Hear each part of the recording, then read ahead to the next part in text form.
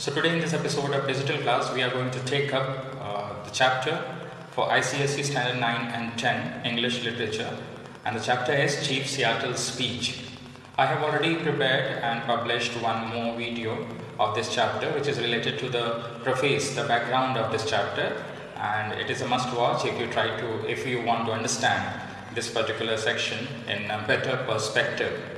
So in this episode I am going to explain the text of Chief Seattle's speech line by line, and I request you to have a pencil and the textbook with you.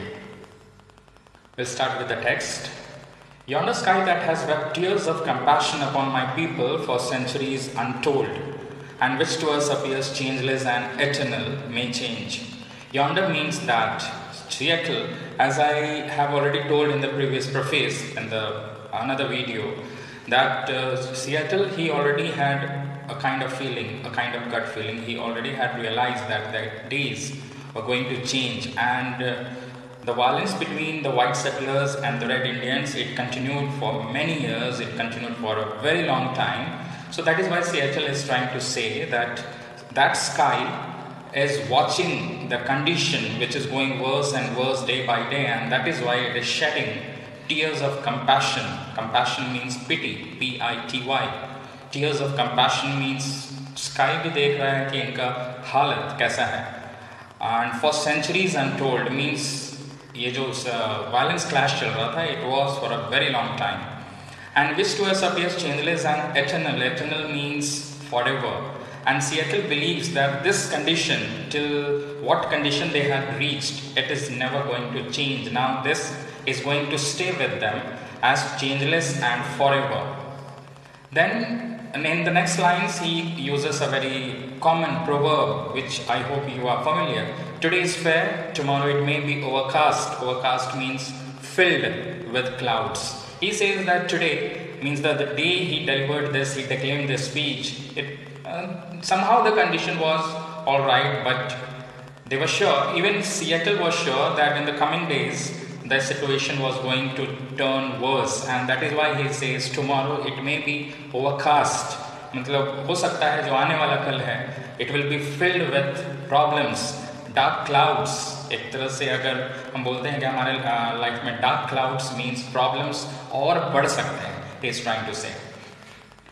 Then he says, my words are like the stars that never change, and he says that the day he was declaiming this speech, whatever he is going to speak, it would not change ever. उसके कहे हुए शब्द इस speech में वो कभी बदलने वाले नहीं हैं. Whatever Seattle says, the great chief at Washington, great chief, you should understand that he was trying to address George Washington, who was the former president of Washington at that time, George Washington. And according to the Red Indians, when this speech was delivered, जब उन्होंने ये speech दिया था, तो Red Indians का मानना ये था कि जॉर्ज वॉशिंगटन ही उस समय भी वॉशिंगटन के अमेरिका के प्रेसिडेंट थे, जबकि वो चेंज हो चुके थे. He was a former president, but then also the meaning of great chief we will take as George Washington. Whatever Seattle says, the great chief at Washington can rely upon us with as much certainty, surety, yeah, definitely as he can upon the return of the sun or the seasons. So he uses two universal truths. Return of the sun means every day the sun sets, but again the next day it comes up. So it is like a universal truth which cannot be changed. Or return of the seasons. मौसम एक मौसम जाता है तो next मौसम आता है. It is also a truth, nobody can change that. तो जैसे these two statements are universal truths, वैसे ही Seattle जो कहने जा रहे हैं in the following words, American President George Washington उस पर भरोसा कर सकते हैं, because whatever he is going to speak, it is never going to change. So great chief is president, and then comes the word white chief. The meaning of white chief, or Seattle किन को address करने की कोशिश कर रहे थे, he was the governor of Washington Territory, Isaac Stevens.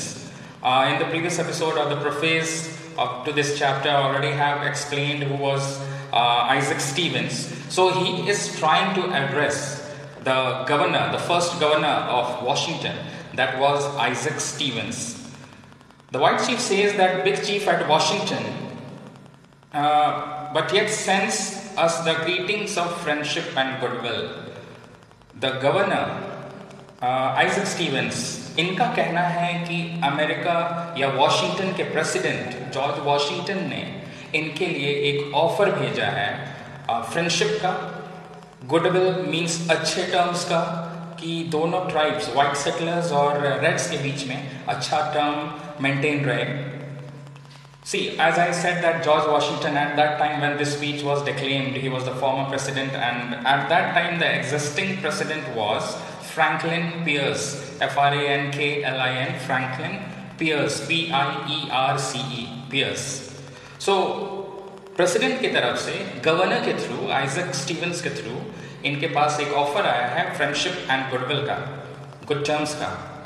Then ironically he says this is kind of him, for we know he has little need of our friendship in return.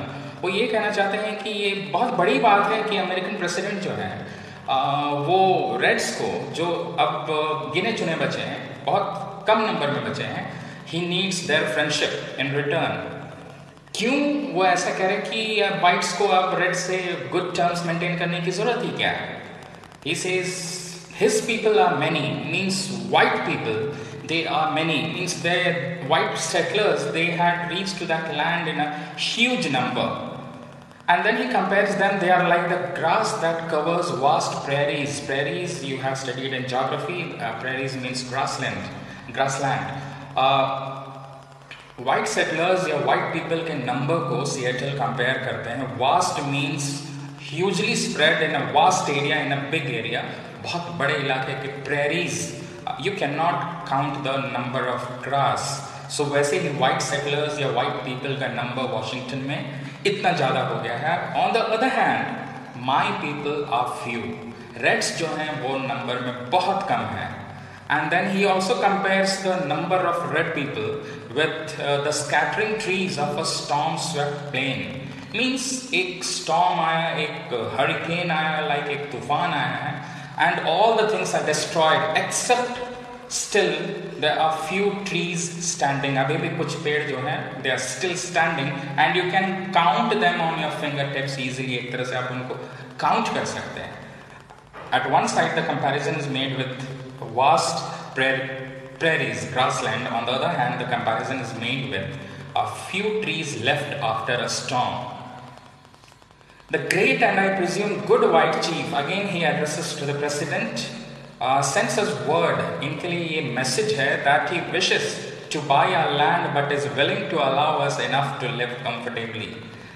In the preface I have already told that they were being shifted, or the president and the governor Isaac Stevens, they were trying to shift the red people towards Mississippi, a specific area which was decided as the reserve land for the reds. So इनके पास ये offer है that they have to sell the remaining land or give up the remaining land to the hands of white settlers, and instead they will be given enough land. इनके लिए कुछ जमीन छोड़ दी जाएगी, लेकिन कहाँ? Towards Mississippi, where they can spend their days peacefully. He says this indeed appears just. Just means justified. चलो कोई बात नहीं, ये ठीक है. Even generous. Generous means kind. For the red man no longer has rights that he need respect. Seattle, one after another, in a very satirical or in a very ironical tone, he keeps on telling, red man no longer has rights that he need respect. Red man's या red Indians के पास अब कोई अधिकार, कोई power, कोई authority बचा ही नहीं है, तो इनको अब रिस्पेक्ट की जरूरत नहीं है. And the offer may be wise also. We are no longer in need of an extensive country. Extensive means large piece of land और लार्जली स्प्रेड कंट्री. अब हमको क्या ज़रूरत है? हम तो नंबर में बहुत कम हैं, तो हम छोटे से ज़मीन में भी, छोटे से पीस ऑफ लैंड में भी एडजस्ट कर सकते हैं. Then he goes a little to the background. There was a time when our people covered the land as the waves of a wind-ruffled sea cover its shell-paved floor.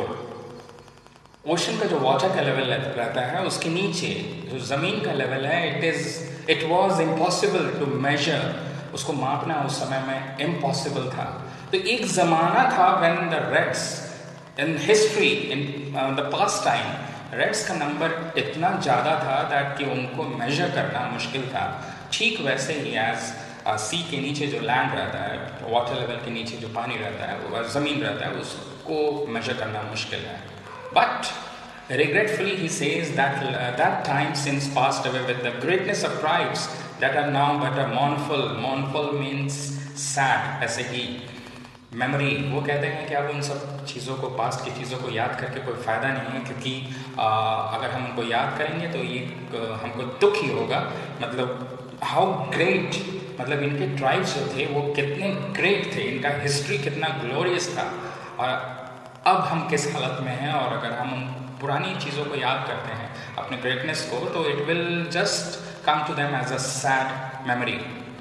He says, I will not dwell on nor mourn over. वो कहते हैं कि हम याद नहीं करना चाहते हैं पास्ट टाइम को, ना मोर्न करना चाहते हैं, मतलब ना तो अपना सैडनेस एक्सप्रेस करना चाहते हैं.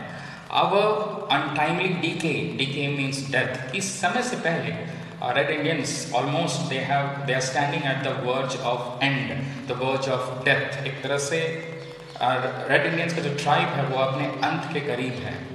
Nor reproach means blame my pale-faced brothers with hastening it, or he even doesn't want to blame the white people. With hastening it means इतनी जल्दी रेड इंडियंस के नंबर को इतना जल्दी उन्होंने डिक्रीज कर दिया, या इतने जल्दी इनको इनके एंड तक पहुंचा दिया. he doesn't want to blame the white people, pale-faced brothers. now क्यों वो नहीं करना चाहते हैं? as we too may have been somewhat to blame, क्योंकि बोलते हैं कि ताली एक हाथ से नहीं बजती है. तो he cannot blame only the whites, क्योंकि गलती जो है, मिस्टेक्स जो हैं, वो रेड्स या रेड इंडियंस की तरफ से भी हुई थी. Then in the next paragraph he talks about what was the mistake made by their side. He says youth is impulsive. Impulsive का मीनिंग है acting without prior thought. Prior PRIOR, मतलब बिना सोचे समझे कोई भी कार्रवाई करना या एक्शन लेना. Acting without prior thought. Young जो होते हैं, आप जानते हो कि यंग्स जो हैं वो अगर उनको कुछ करना है तो आगे पीछे का या उसके कॉन्सिक्वेंसेस के बारे में, उसके आउटकम के बारे में they never think, they never bother. Whenever young men grow angry at some real or imaginary wrong and disfigure their faces with black paint. आप ये जानते हो कि आर्मी वाले और स्पेशली कमांडोज जब वो किसी मिशन पे जाते हैं तो दे paint their faces black. Red Indians में भी ऐसा एक कल्चर था, उनका भी एक मेथड था that whenever they painted black the faces means वो लड़ाई में जाने वाले हैं. नाउ ये यंग रेड इंडियंस ये दो चीज़ों पे नाराज होते थे या इनको गुस्सा आता था. एक्चुअली में इनके साथ कुछ गलत हुआ है, रियल, मतलब वाइट्स ने, सपोज करो कि इनको खबर मिलती है, कोई रियल खबर, कोई सच्ची खबर कि वाइट्स ने कुछ रेड इंडियंस को मार डाला, फॉर एग्जांपल वायलेंस में या लाइक दैट, और इमेजिनरी, या फिर just they heard a rumour, ऐसा हवा चला, एक अफवाह उड़ी कि ऐसा कुछ हुआ है, and immediately they get ready to fight back. They paint the faces black. It denotes that there hearts are black. So Seattle says that whenever the youth people of Red Indians, whenever they painted their faces black, whenever they got ready to go for violent method, means faces के साथ they also colored their hearts black, and that they are often cruel and relentless. Cruel, you understand. Relentless means persistent. वो बहुत stubborn होते थे. Young age में लोग stubborn होते हैं, वो किसी की बात नहीं सुनते हैं और बहुत cruelly behave करते हैं. And our old men and old women are unable to restrain them. Restrain means control. और वो अपने parents और elders या जो experienced लोग हैं उनकी बात वो बिल्कुल सुनना नहीं चाहते हैं. Thus it has ever been, और ऐसा तो हमेशा से होता आया है. Thus it was when the white man began to push our forefathers ever westward. और ऐसा तब से हो रहा है, मतलब रेड इंडियंस या young class of red Indians तब से वायलेंट वे अडॉप्ट कर रहे हैं जब ये पहली बार शुरू हुआ कि इनके पूर्वजों को, इनके एंसेस्टर्स को, इनके फोर फादर्स को वाइट सेटलर्स ने पीछे धकेलना शुरू किया. And then Seattle says, but let us hope that the hostilities means enmity, ENMITY, enmity, दुश्मनी, और violence between us may never return. वो उम्मीद करते हैं कि whites और reds के बीच में जो enmity, जो violence था, वो दोबारा ना लौटे. क्यों वो ऐसा होप करते हैं? We would have everything to lose and nothing to gain, क्योंकि इनके पास जो है वो भी चला जाएगा। दे विल लूज एवरीथिंग, फायदा कुछ नहीं होगा, बल्कि जो है वो भी चला जाएगा। Revenge bye young man is considered gain. Young लोगों के हिसाब से बदला लेना एक अच्छी बात है, लेना चाहिए, even at the cost of their own lives. भले ही वो खुद ही मर क्यों न जाए, लेकिन बदला तो लेके रहेंगे। But old men who stay at home in times of war and mothers who have sons to lose know better. वो कहते हैं कि the young people they do not give value to their own life, लेकिन उनके life के value को कौन समझता है? उनके पेरेंट्स, एल्डर्स, जो घर पे रुक के उनका वेट करते हैं रिटर्न का, and they do not return. For example हम ले सकते हैं कि every day we read in newspaper because of rash driving and all, many people rash driving or without helmet and all, they die in road accident all over India.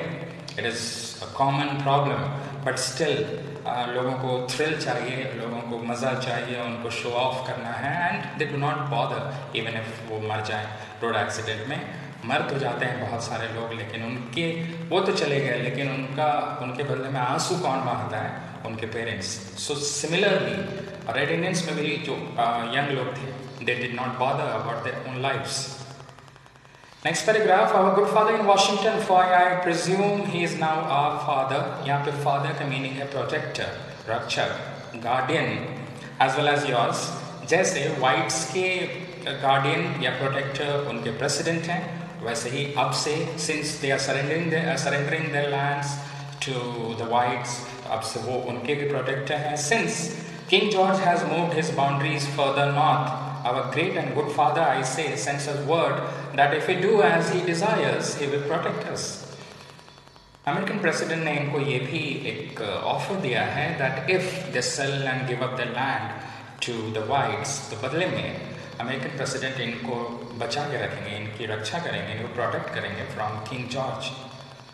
His brave warriors will be to us a bristling wall of strength. Bristling means standing. वो अपने army people को भेजेंगे जो कि एक wall के जैसा, कि अगर ये अपना लैंड उनको सरेंडर कर देते हैं, सेल कर देते हैं, तो वो अपने सोल्जर्स भेजेंगे, साथ ही साथ अपने बैटल शिप्स भी भेजेंगे इनके हार्बर्स पे, और इनको इनके एंशियंट एनिमीज से भी बचाएंगे जो कि हाइडर एंड सिम्शियंस थे, ancient enemies of the red Indians. Now सवाल ये है कि हाइडर एंड सिम्शियंस थे कौन? Haida were North American tribal people or indigenous people. Indigenous spelling INDIGENOUS. और हाइडा इनको इसलिए कहा गया था बिकॉज इन्होंने कब्जा किया था, कैप्चर किया था हाइडा ग्वाई, स्पेलिंग है HAIDA, हाइडा ग्वाई, G capital GWAII, ग्वाई, in British Columbia. इन्होंने वहाँ की ज़मीन को, हाइडा ग्वाई के इलाके को कब्जा किया था, तब से इनको हाइडा कहा जाने लगा। सिम्शियंस are north American Indians of the north west coast, जो कि जनरली मेन लैंड पे रहते थे, और दो रिवर्स थे अमेरिका में, स्कीना SKEENA स्कीना एंड नास NASS नास। ये दो रिवर्स थे, British Columbia, Canada and Alaska. तो इन आसपास सिम्शियंस का रहना था। चीफ सियाटल क्यों हाइडा एंड सिम्शियंस को मेंशन करते हैं? He mentioned these two tribes as the Red Indians' ancient enemies far to the northward, who understandably used to frighten. मतलब ये बात तो क्लियर है कि रेड इंडियंस को वाइट सेटलर्स के अलावा हाइडा एंड सिम्शियन से डर लगता था। सो अमेरिकन प्रेसिडेंट ने इनको ये भी ऑफर दिया है कि इनको हाइडा एंड सिम्शियन से बचाएंगे। They will cease to frighten our women, children and old men. और रेड इंडियंस के जो women हैं, children हैं, बूढ़े लोग हैं, old men, इनको बचाएंगे उनसे। Then in reality he will be our father and we his children. अगर वो ऐसा करते हैं, means if the president does like that, then Seattle का कहना है कि वो रियल मीनिंग में उनके गार्डियन होंगे या उनके फादर होंगे। But can that ever be? क्या ऐसा पॉसिबल है? And then in the following line Seattle he compares the differences, the main differences between the whites and the reds. Your God is not our God. Here Seattle is basically talking about Christianity, because most white people, they follow Jesus Christ. He says that the God of whites are Jesus. They are not the God of the reds. Your God loves your people and hates mine. He talks about some kind of discrimination कि Jesus या Christians को ही सिर्फ प्यार करते हैं और Reds को तो वो हेट करते हैं. He folds his strong protecting arms lovingly about the pale face and leads him by the hand as a father leads an infant son. जैसे पिता अपने छोटे से बच्चे को उंगली पकड़ के रास्ता दिखाता है, जीसस अपने क्रिश्चियंस को, अपने लोगों को ऐसा ही करते हैं. और इनको रेड्स के लिए जीसस के पास कुछ नहीं है, but he has forsaken means abandon, अकेला छोड़ देना his red children. Oh, our God, the great spirit. अब whites के गॉड थे जीसस और क्रिश्चियंस, रेड्स के गॉड थे इनके ग्रेट स्पिरिट्स, इनके पूर्वज. Seems also to have forsaken us. Seattle को ऐसा लगता है कि इनके पूर्वजों ने, इनके गॉड्स ने, इनके ग्रेट स्पिरिट्स ने भी इनको बिल्कुल अकेला छोड़ दिया है. Your God makes the people wax means grow stronger every day. Whites जो है as the days are passing by they are growing stronger with the help of God. Soon they will fill all the land. और जल्दी ही everywhere only white people will be seen. Our people means the red Indians are ebbing. Ebbing means fading away. F-A-D-I-N-G. Fading away like a rapidly receding tide that will never return. अपने लोगों को वो compare करते हैं एक ऐसे wave से जो कि साइड से टकराता है, बीच से आकर टकराता है and immediately returns and disappears, vanishes. दोबारा सेम वेव नहीं आता है. तो ये भी एक तरह से पीछे होते जा रहे हैं एंड दोबारा they are not going to come. The white mains God can not love our people और ही वुड प्रोटेक्ट देम.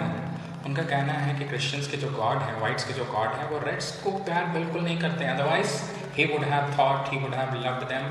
तो इनको भी बचा के रखते हैं. दे seem to be, they means the Reds, seem to be orphans. Orphans you understand, अनाथ, who can look nowhere for help. इनकी मदद करने वाला, they feel like orphans, abandoned. इनकी मदद करने वाला कोई नहीं है. How then can we B brothers. तो ऐसे कंडीशंस में रेड्स और वाइट्स के बीच में भाईचारा कैसे हो सकता है, ब्रदरहुड कैसे हो सकता है. How can your God become our God and renew our prosperity and awaken in us dreams of returning greatness. क्या ये पॉसिबल है कि क्रिश्चियंस के गॉड यानी कि वाइट्स के गॉड रेड्स को भी प्यार करें इक्वली और इनका जो पास्ट ग्लोरियस, जो ग्रेट हिस्ट्री है उसको वो वापस लेके आए. It is never going to happen. ये कभी होने वाला नहीं है. If you have a common heavenly father he must be partial. चलो यहाँ पे तो दो अलग अलग गॉड्स हैं. रेड्स ग्रेट स्पिरिट्स एंसेस्टर्स को, फादर्स को भगवान मानते थे और वाइट्स जो हैं वो क्रिश्चियंस हैं, जीसस को भगवान मानते हैं. अगर इन केस अगर भगवान एक ही है, अगर ऐसा भी बात है, तब भी Seattle says that the God is partial. वो भेदभाव कर रहे हैं. For means because he came to his pale face children. क्योंकि वाइट्स के लिए तो he uses the example of New Testament from Bible कि when Jesus took birth in human form for his people, तो वो कहते हैं कि इनके गॉड तो ज़मीन पे, धरती पे आए. We never saw him, लेकिन रेड्स ने उनको कभी नहीं देखा. He gave you laws. Jesus आए, उन्होंने अपने लोगों को laws बताए कि ऐसा करना चाहिए, ऐसा करना चाहिए, but had no word for his red children. जबकि रेड्स के लिए उनके पास कोई मैसेज नहीं. Whose teeming multitudes once filled this vast continent as stars fill the firmament. जबकि रेड्स का नंबर उस वक्त like in the sky, firmament means sky, teeming means present in large number. Reds का नंबर उस समय बहुत ज़्यादा था, मतलब मल्टीट्यूड था. लेकिन जीसस ने उनके लिए कोई प्यार नहीं, कोई लॉज नहीं दिए. No, we are two distinct races with separate origins and separate destinies. वो कहते हैं दोनों बिल्कुल अलग अलग हैं. वाइट्स अलग है और रेड्स अलग है. इनका ऑरिजिन मीन्स जहाँ से ये शुरू हुए हैं, वाइट्स अलग और रेड्स अलग, और डेस्टिनी मीन्स फेट, फ्यूचर, इनका बिल्कुल अलग है. There is little in common between us. इनके बीच में कुछ भी जो है वो एक जैसा नहीं है. To us, now again the differences. To us, the ashes of our ancestors are sacred and the resting place is hallowed, means respected, crowned, holy, H-O-L-Y, holy, crowned. Red Indians की ट्रेडिशन के हिसाब से जहाँ पे ये अपने dead लोगों के एशेस को बेरी करते थे, वो जगह इनके लिए शुभ होता था, रिस्पेक्टेड होता था. You means white people wander far from the graves of your ancestors and seemingly without regret. लेकिन whites के साथ ऐसा नहीं है. वो जहाँ पे अपने डेड्स को बेरी करते हैं वो उस जगह से दूर जाके रहते हैं, काफ़ी दूर, as much possible, and without regret. उनको इस बात का कोई अफसोस नहीं है. Your religion was written upon tablets of stone by the iron finger of your God so that you could not forget. यहाँ पे वो 10 कमांडमेंट्स की बात करते हैं। मूसा एक ओल्ड टेस्टामेंट बाइबल के हिसाब से गॉड ने उनको इंस्ट्रक्शन दिए थे और मूसा ने दो टैबलेट्स बड़े बड़े स्टोन्स के थे, उस पर 10 कमांडमेंट्स लिखे गए थे जो कि कभी मिट नहीं सकते। The red man could never comprehend और रिमेंबर इट, लेकिन रेड मैन के लिए ऐसा कुछ भी लिखा हुआ प्रूफ नहीं है गॉड की तरफ से। आर रिलीजन, तो सिएटल के हिसाब से इनका रिलीजन क्या है? Our religion is the traditions of our ancestors, जो इनका ट्रेडिशन है, जो इनका कल्चर है, जो हंड्रेड्स ऑफ ईयर्स से, सेंचुरीज से ये करते आए हैं। The dreams of our old man given them in solemn hours of the night by the great spirit, जो चीज़ एंसेस्टर्स करना चाहते थे, जो चीज़ों को वो अचीव करना चाहते थे, जैसा वो बिहेव करते थे। And the visions of a सेशम्स, sesame का मीनिंग है चीफ ऑफ अ ट्राइब, और जो पर्पस होता था एक कबीले के सरदार का, एक ट्राइब के सरदार का, सेशम्स का, वही इनका रिलीजन है all together and is written in the hearts of our people. और कोई रिटन प्रूफ नहीं है like in tablets of stones, लेकिन रेड्स के हार्ट्स में लिखा हुआ है।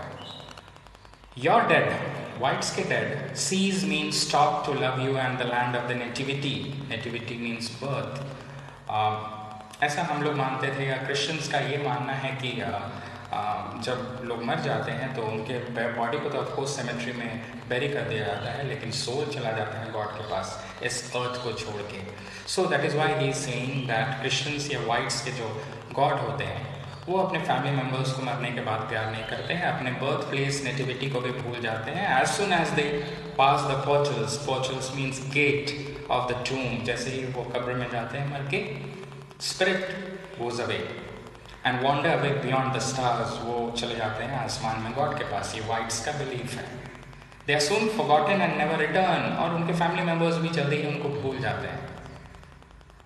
Our dead never forget this beautiful world that gave them being, लेकिन रेड्स का मानना था कि उनके डेड पीपल के स्पिरिट्स कभी इस दुनिया को नहीं भूलते हैं, because here they existed. They still love it's वर्डेंट valleys, वर्डेंट means green, वो यहाँ के वैलीज से प्यार करते हैं, रिवर्स से प्यार करते हैं, माउंटेन्स से प्यार करते हैं। सिक्वेस्टर्ड means isolated, valley, Wales means valley से प्यार करते हैं। And वर्डेंट means green lined lakes, झीलों से प्यार करते हैं, समुद्रों से, base and ever yearn means strong Dzire in tender fond affection over the lonely hearted living. इन चीज़ों से इतना प्यार करते हैं कि ये चाहते हैं कि इन चीज़ों के पास ये वापस आ जाए। And often return from the happy hunting ground to visit, guide, console and comfort them. तो इनका मानना था कि वाइट्स के स्पिरिट्स अर्थ को छोड़ के कभी नहीं जाते हैं, बिकॉज वो सारी चीज़ों से प्यार करते हैं। Day and night cannot dwell together. Day means the white people, night means the red Indians. ऐसा कैसे possible है कि ये लोग एक साथ रहें? Day and night, it is not possible. The red man has ever fled the approach of the white man as the morning mist flees before the sun. अब तो ये हालत है कि whites को आता देख के reds ऐसे भागते हैं जैसे morning sun को देख के morning mist means morning dew, D-E-W. However, your proposition means offer, seems fair. फिर भी Seattle says कि जो offer उनके पास आया है ठीक है, and I think that my people will accept it. लेकिन इनको लगता है और इनका मानना है कि बाकी जो रेड्स हैं वो भी इसको एक्सेप्ट करेंगे and will retire to the reservation you offer them. और इनके लिए जो रिजर्व्ड एरिया है मिसिसिपी के साइड में, वहाँ वो चले जाएंगे, शिफ्ट हो जाएंगे। Then we will dwell apart in peace. अगर whites और reds अलग अलग रहेंगे तब हो सकता है possibly कि ये लोग आराम से रह सकें। For the words of the great white chief seem to be the words of nature speaking to my people out of dense darkness. अभी तक तो ऐसा लग रहा था कि इनका फ्यूचर बिल्कुल अंधेरा था, मतलब कभी भी ऐसा हो सकता था कि रेड्स पूरे के पूरे खत्म हो जाते। ऐसे मौके पे अगर ये ऑफर आया तो it is like a light, a ray of light from the side of the American president.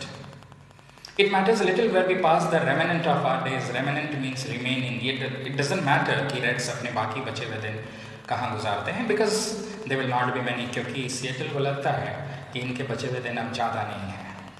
The Indians' night promises to be dark. इनका फ्यूचर जो है बिल्कुल डार्क है। Not a single star of hope hovers above his horizon.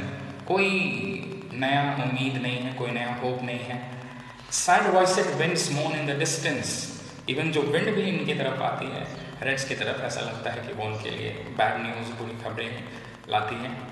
Green fate seems to be on the red mains trail, ऐसा लगता है कि ये जहाँ भी जाते हैं ना, बैड लक, ग्रीन फेट इनके पीछे लगा हुआ है ट्रेल पे।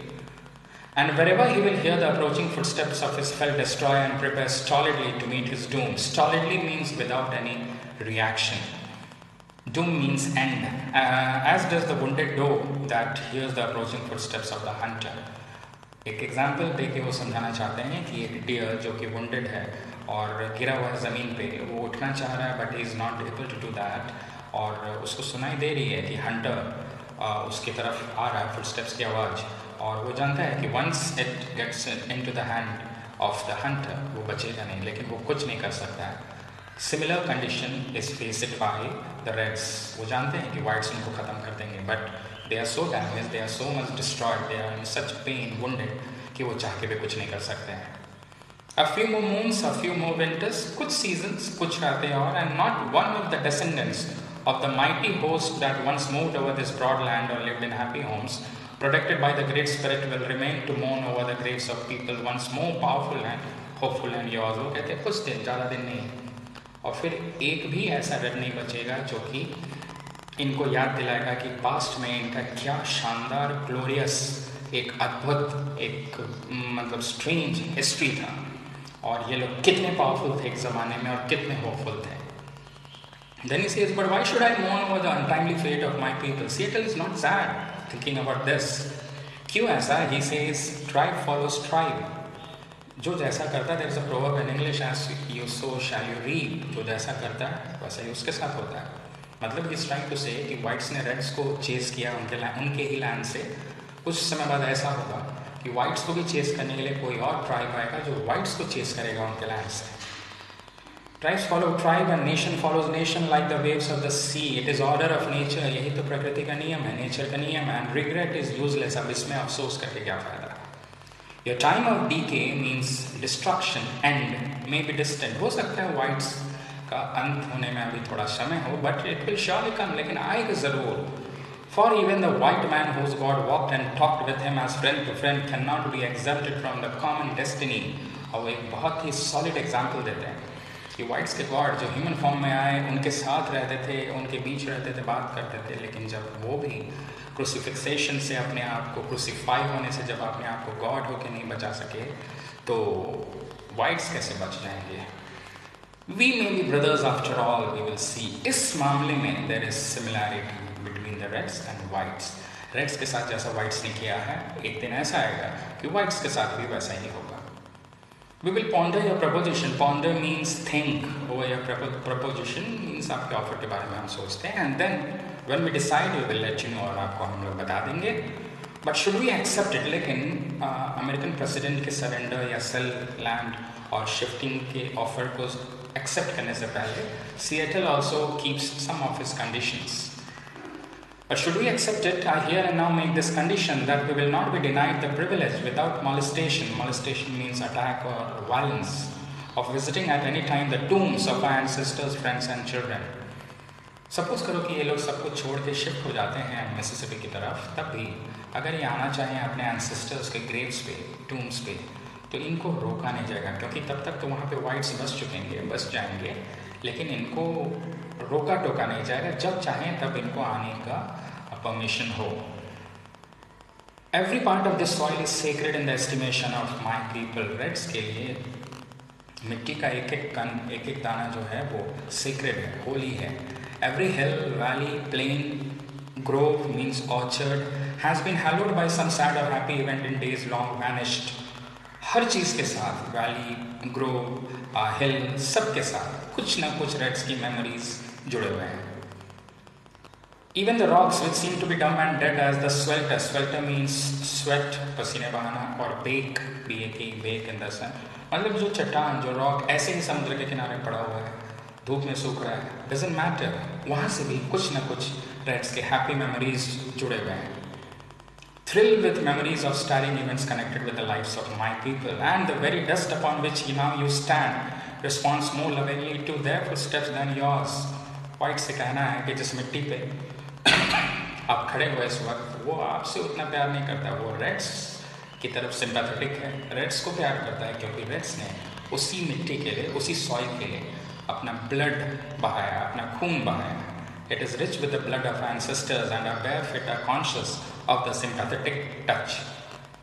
Our departed braves, fond mothers, glad, happy-hearted maidens. Maidens means girls.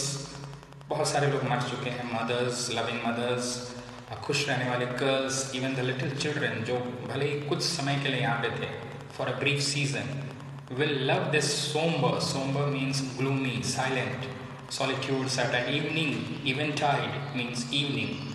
They greet shadowy returning spirits. वो आते रहते हैं क्योंकि उनके डेड लोगों के स्पिरिट्स घूमते रहते हैं, वापस आते रहते हैं उन चीज़ों के पास जिनसे वो प्यार करते हैं. And when the last red man shall have perished and the memory of my tribe shall have become a myth.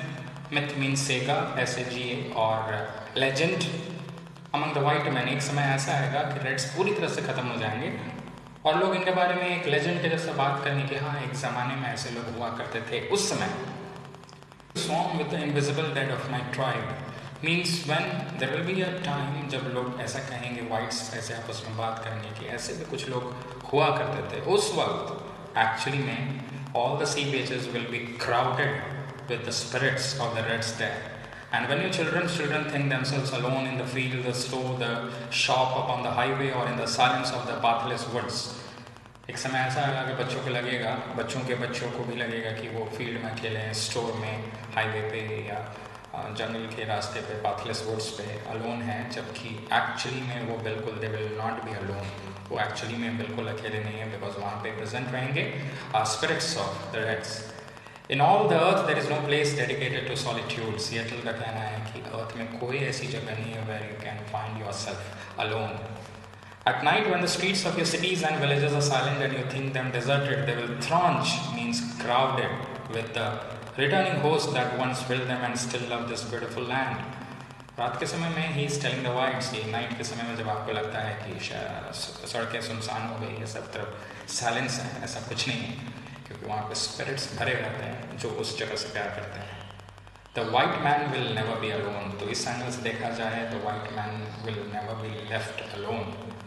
Let him means the president, be just and deal kindly with my people. So उनका ये wish है at the end of the speech कि हम इन president इनके लोगों से अच्छे से डील करें और जस्टिस करें. For the dead are not powerless, क्योंकि ऐसा नहीं है कि ये लोग मर गए मतलब इनका पावर, इनकी ताकत खत्म हो गई. Did I say? क्या मैंने कहा dead? There is no death, only a change of words. Reds का ये मानना था कि डेथ जैसी कोई चीज़ तो होती ही नहीं, सिर्फ the change of words, सिर्फ दुनिया बदल जाती है. So this was the line by line text explanation of the chapter, Chief Seattle's speech. If you will have any doubts, so please feel free to comment in the section and I'll try to give you the answers. That's all. Thank you.